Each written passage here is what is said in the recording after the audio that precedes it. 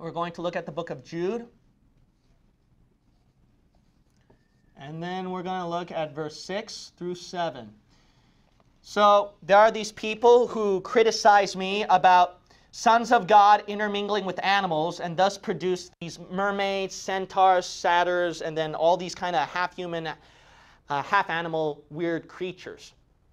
So they criticize me. They use that as a line because they don't know much Bible. Yep. They refuse to debunk me on other topics on dispensationalism.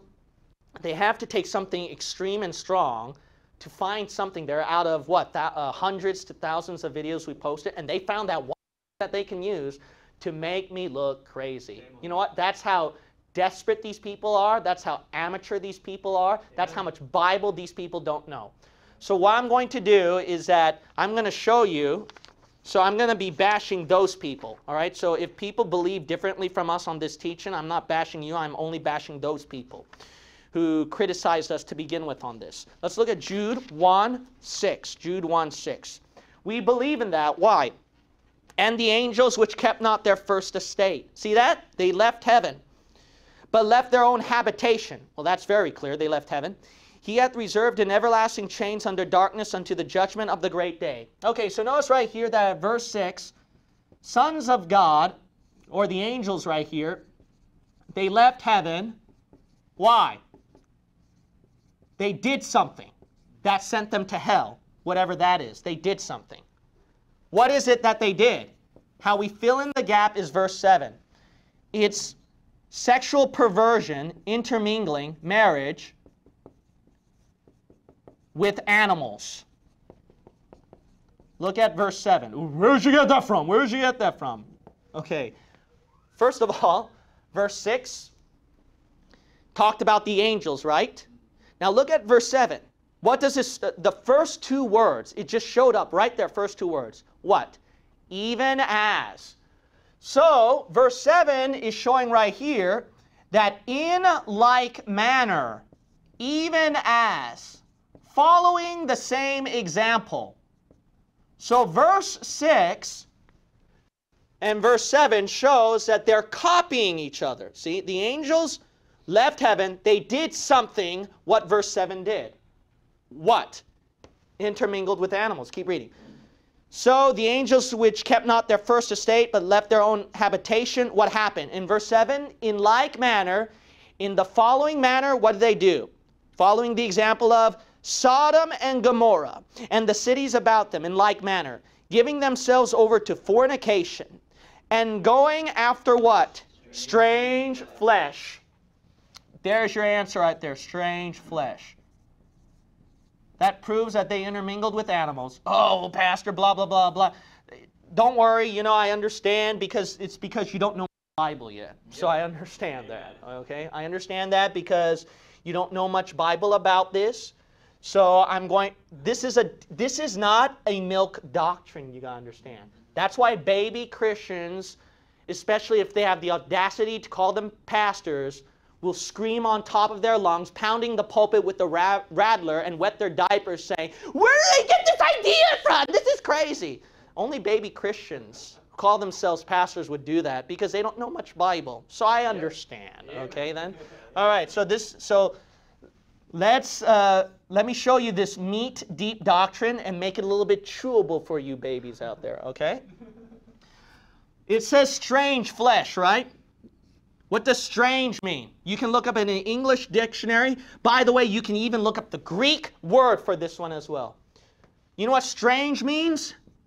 Different. Other. Oh, that's strange. Why? Because it's different to you.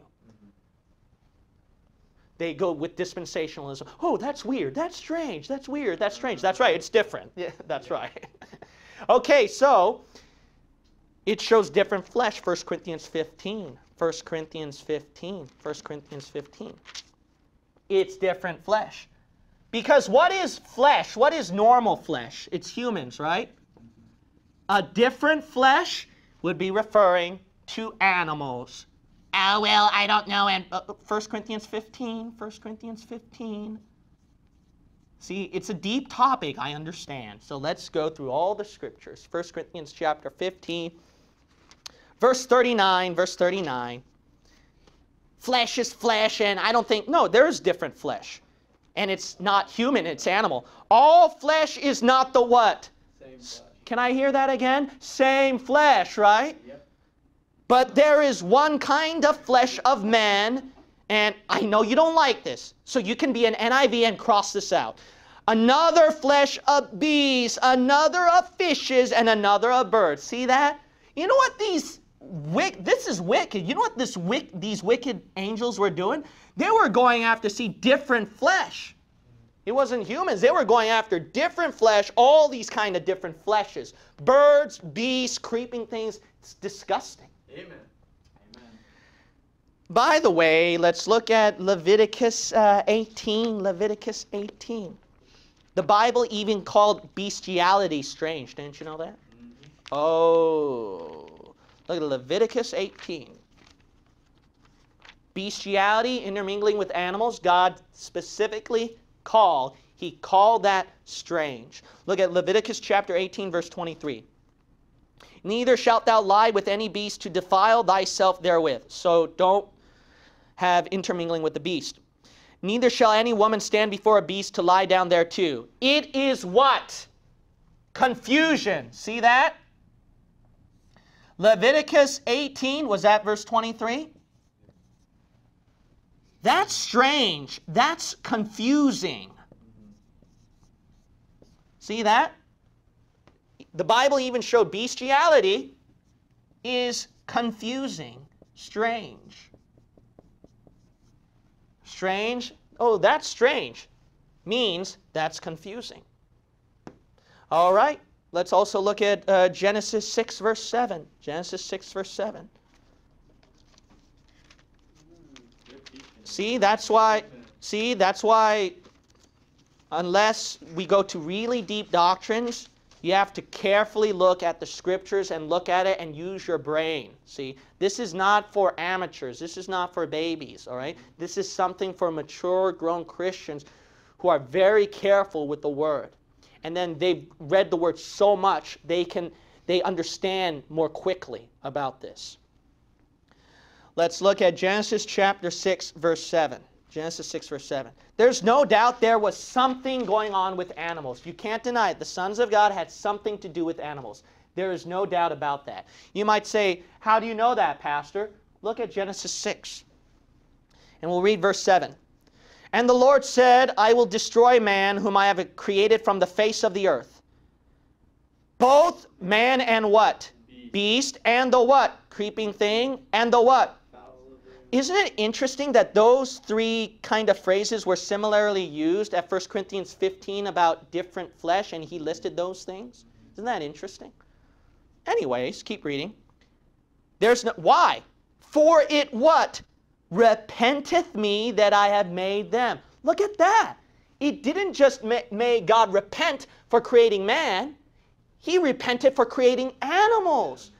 Repent means change of mind. God had a change of mind about animals here. See, there's no doubt. I don't care what you think. This is very clear. There's something going on here about animals.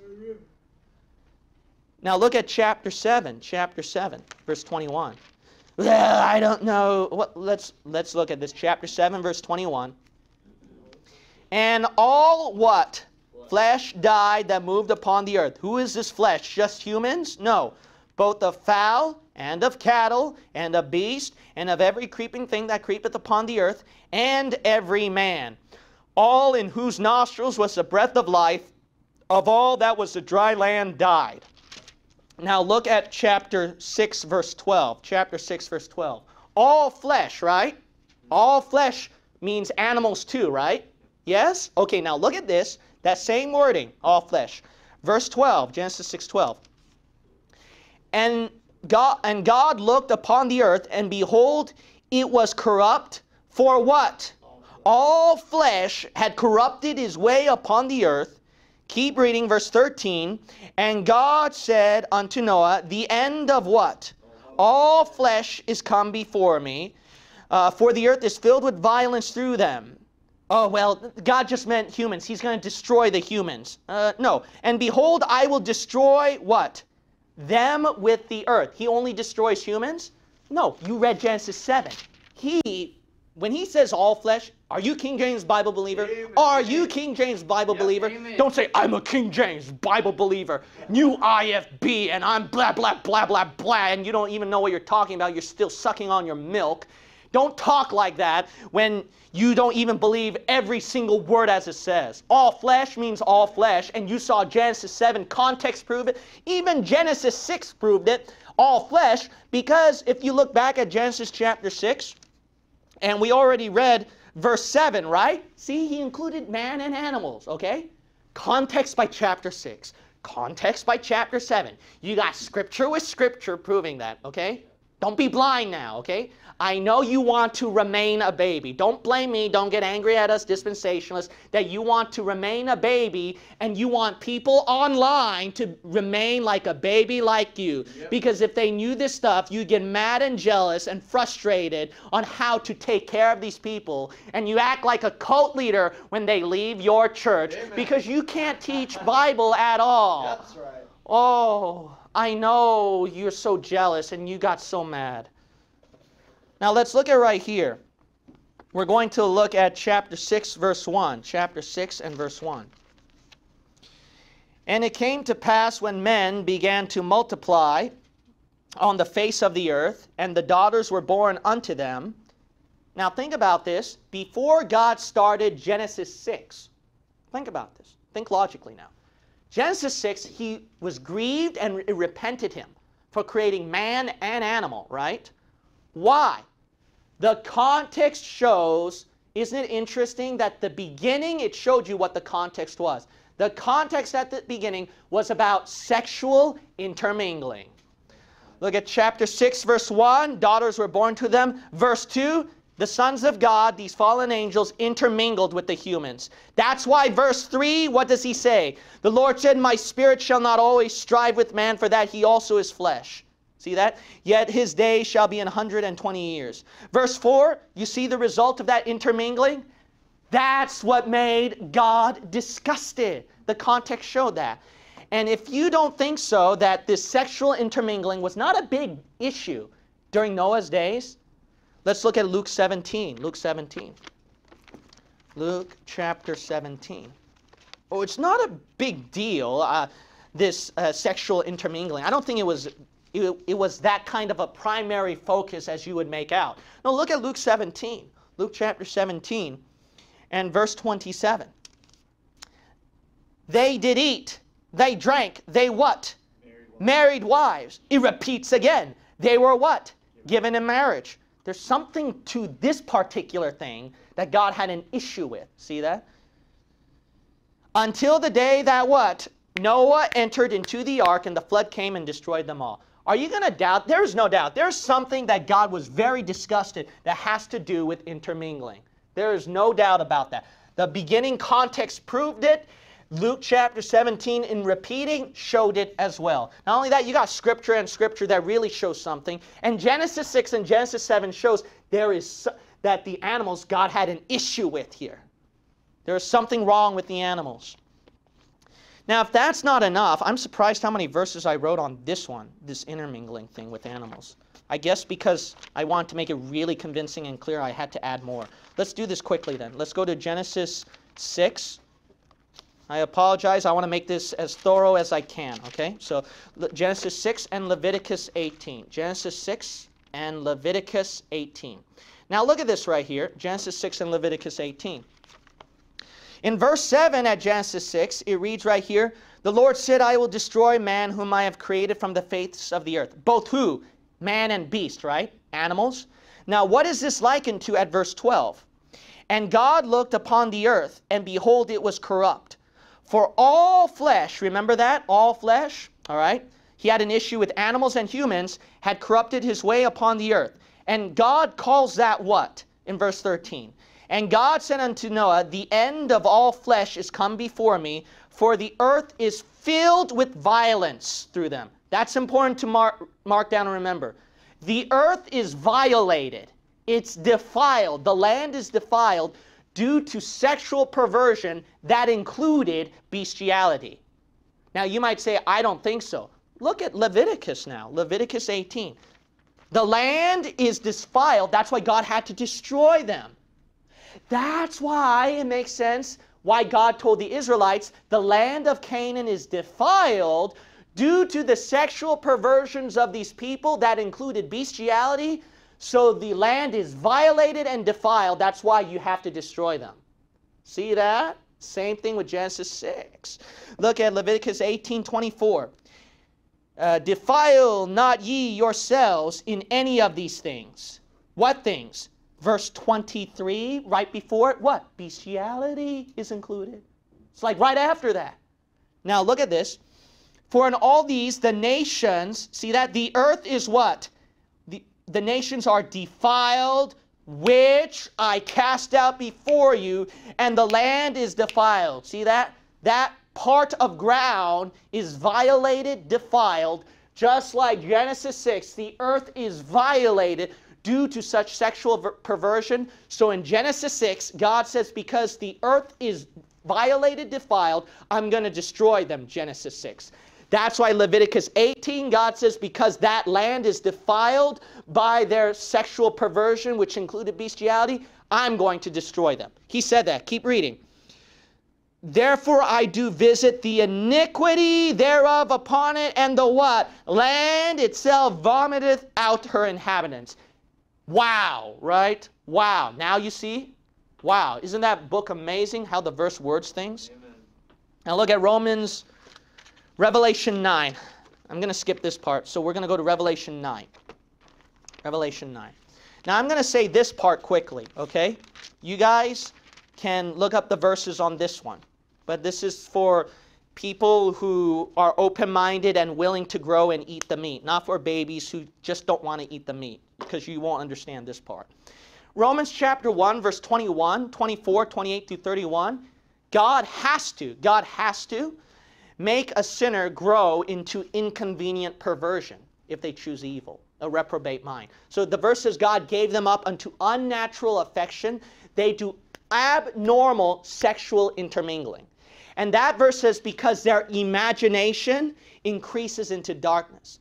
Because their imagination increases to darkness, God has to, Romans 1 says, God has to give them up over to that kind of sexual, perverted mind. Now, what we believe concerning this reprobate mind doctrine is there's always hope, because Romans 2 said those people who committed those sins, God gives them a chance to repent, if you keep reading Romans 2. But aside from that, God has to give them up to a reprobate mind where they commit sexual perversions. And in fact, it said even all fornication. It said that. So it includes all kinds of different fornication, including bestiality. Now, guess what? If God has to do that at Romans 1, when your imagination is darkened, He has to give you up to such sexual perversion, such as bestiality.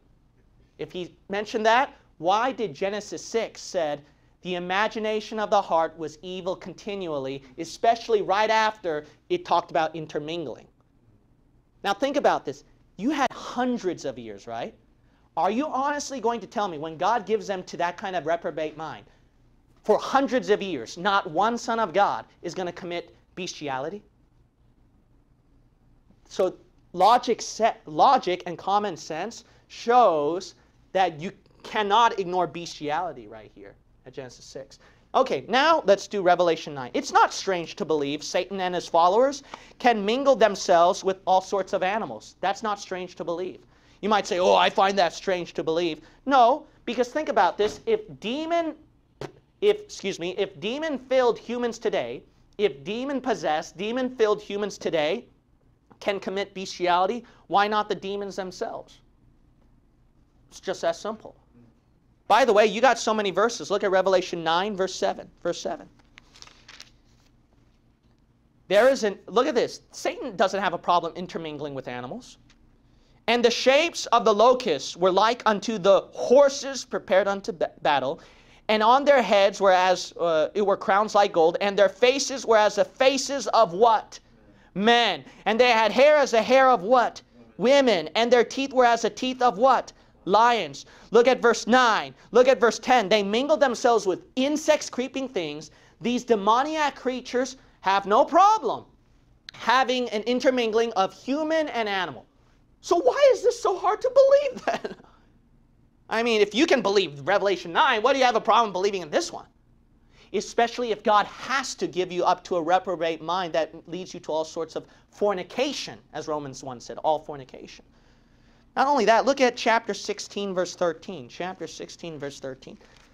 Satan and his minions, they're not like, ooh, that's gross, I'm disgusted. No, because they're so, imagine, what? Sons of God and Satan, that's just weird, you know. They wouldn't do that.